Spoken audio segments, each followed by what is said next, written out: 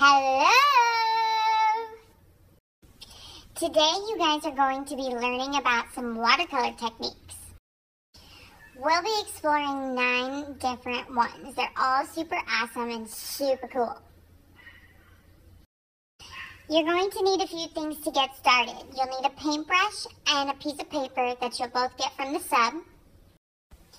You'll need to make sure that you have a pencil out or a Sharpie. Pencil works just fine though.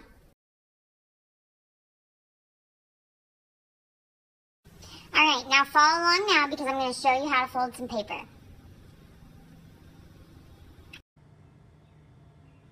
Alright, to begin we are just going to fold our piece of paper. So go ahead and just fold it in half like a big card. Okay, then you are going to go ahead and fold it in half again the other way. It doesn't have to be perfect. We're just doing this to section it off. Then you are going to go ahead and fold it again one more time. So it makes a little rectangle like this. Okay, so once you have that done, go ahead and just open it up.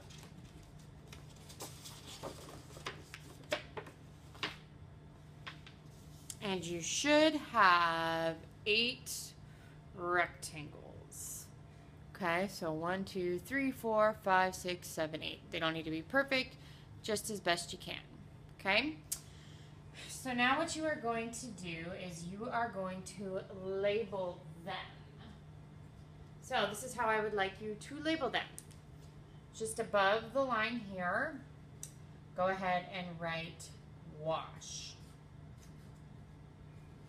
You do not need to make them as big as mine. I'm just kind of doing that so you guys can see it a little bit better.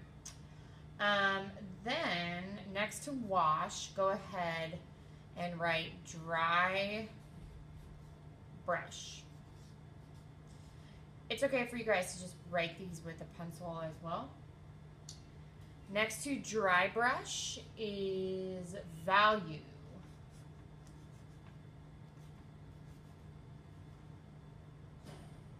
Next to value is salt.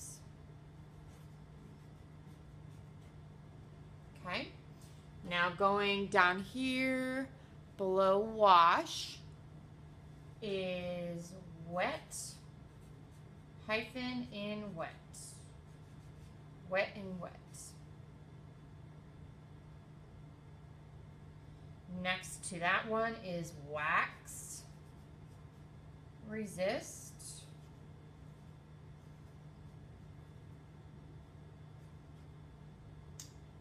The next one is gradient.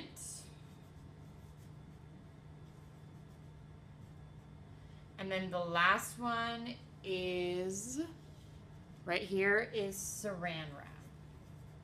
So saran wrap, not like a wrapper, but a wrapper that has songs, but like the stuff you use in your kitchen, okay? Now one more that we need to do is here in wash. Go ahead, divide this box in half, and above there, go ahead and write rubbing alcohol. So go ahead, make sure that you have all 8, well there should be 9, all 9 of these labeled, and it looks like this.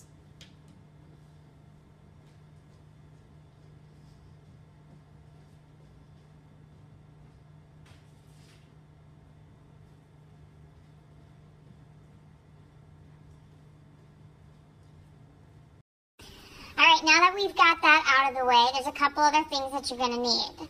You need a paintbrush and a water cup. The substitute will be giving you a paintbrush. You need to make sure that you get a water cup from by the sink. Only fill it halfway. You really only need 1 water cup per table, so let's share those, but everybody will need their own paper towel as well. Each table will also need a container that's by the water cups. There's lots of stuff in there that you'll be needing today. The last thing you need is watercolor.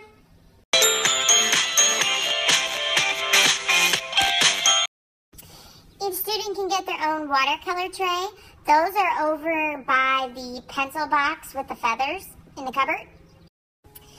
By now, if you can't figure out where they are, read the cupboards. So this is what you need at your table. A set of watercolors, a water cup, a paper towel, a brush, and the container with all the stuff inside by the water cups. All right, let's go!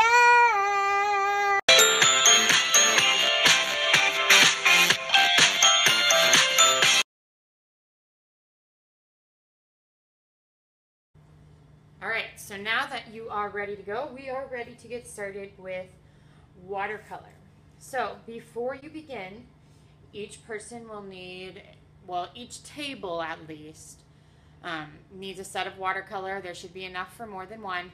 Guys, we're just practicing today, so if there are colors missing in some of these, it's not a big deal. They'll be okay. So we need a set of watercolor.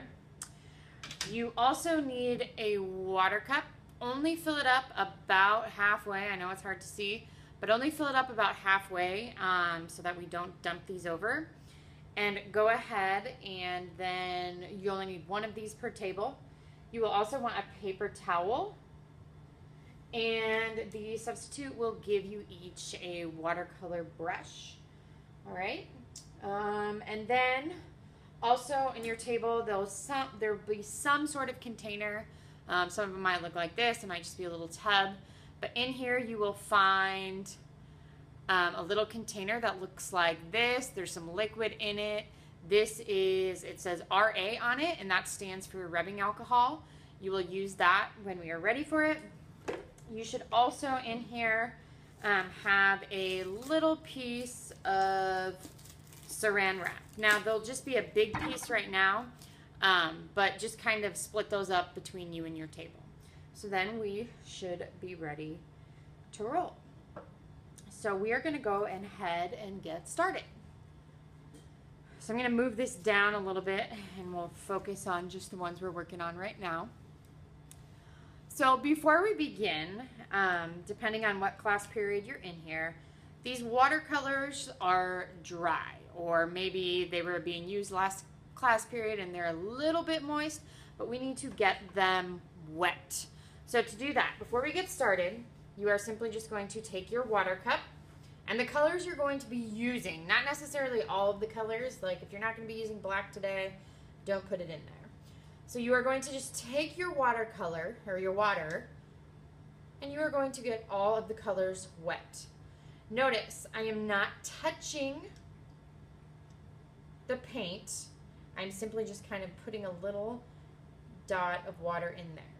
And it's a good thing to do this before we get started. That way the watercolor can get nice and soaked in there so that we are ready to roll. Okay? So I'm just going to put this off to the side here. So we're going to skip around a little bit. There are two parts to this video. In one part of the video, you will see half of these. The other video, you will see the other one. So there might be some duplicate instructions, but you should all be okay here. So we are going to go ahead and we are going to start with the first one, and that is going to be wash. A watercolor wash is probably the most basic one that you will do. So go ahead, watch me first, and then you will have time to do it yourself. Simply just pick a color. You don't necessarily have to use the color that I am using. I'm going to go ahead and use kind of this red, violet, purple color. And a wash is simply just a solid color. So as you are doing this, just kind of work on painting in one direction. Just kind of a nice solid color there. Now, if it's too light, that means you have too much water and you need to let it soak a little bit. Okay? So now, we won't finish this dry brush until later, but go ahead and we are going to paint. Just use the same color. And go ahead and just up here at the top, go ahead and just do a dry brush, or excuse me, a wash up here. Make sure you have room on the bottom half here, and we'll take a look at that later.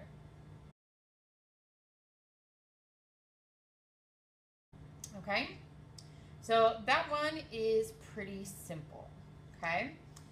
Now we're going to skip around here, and we are going to go to value, okay? So value, we should all know what that is because we just spent time with our watercolor paintings.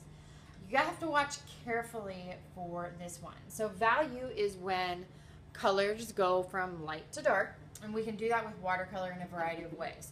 So I would use this space so that you can do a couple of these because it can be kind of hard the first time. So I'm going to use kind of a darker color here so you guys can see it a little bit easier. I'm going to use a blue.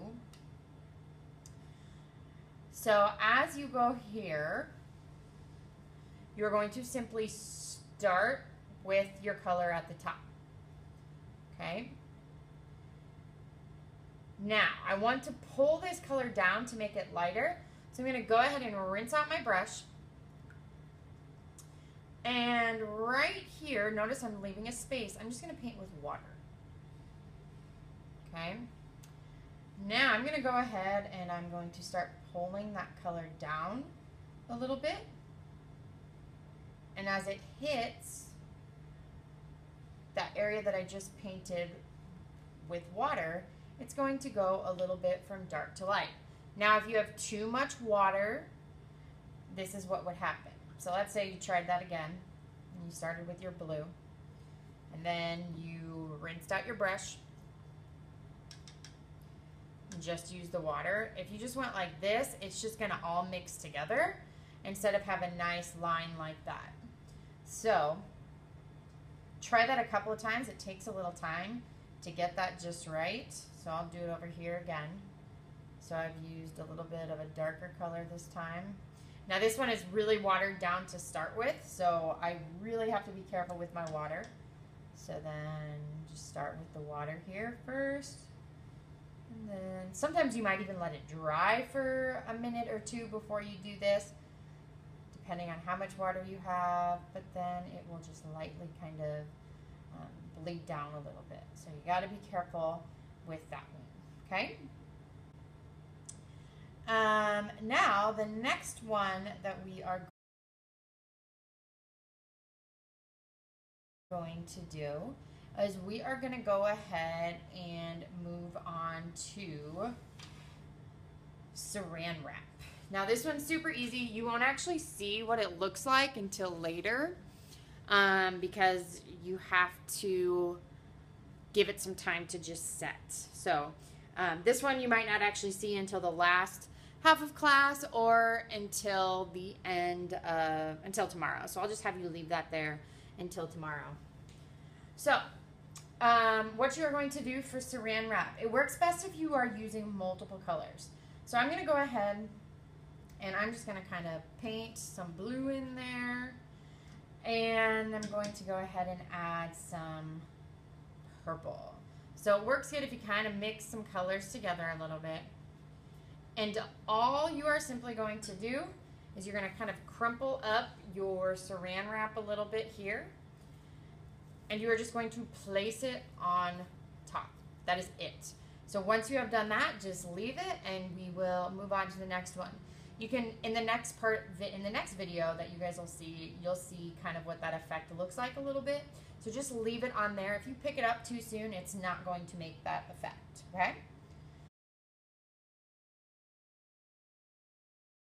So the last one that we're going to do in this half of the video, and then we'll continue on, is we are going to come over here to rubbing alcohol. Okay?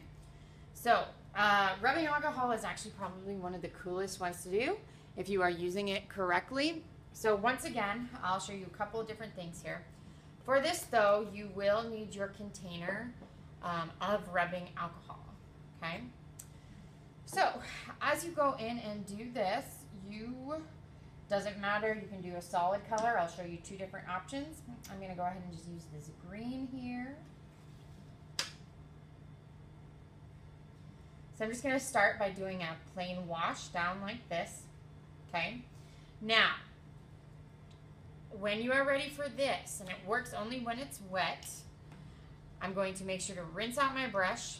I'm actually going to kind of squeeze out the extra water into my cup, or you can dry it off.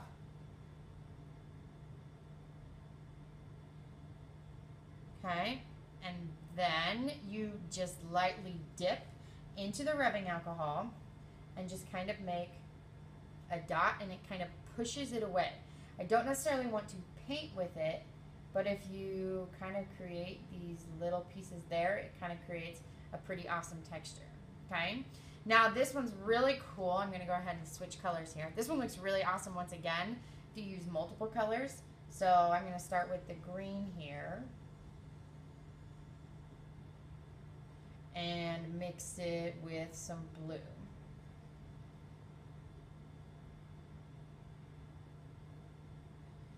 Okay, so now when I go in and do this, rinse out my brush, squeeze out the water.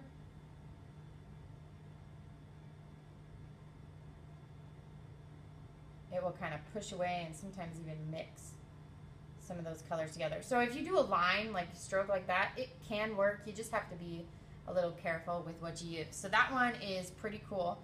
Don't get carried away with it though, otherwise you'll cover up the entire area. Okay?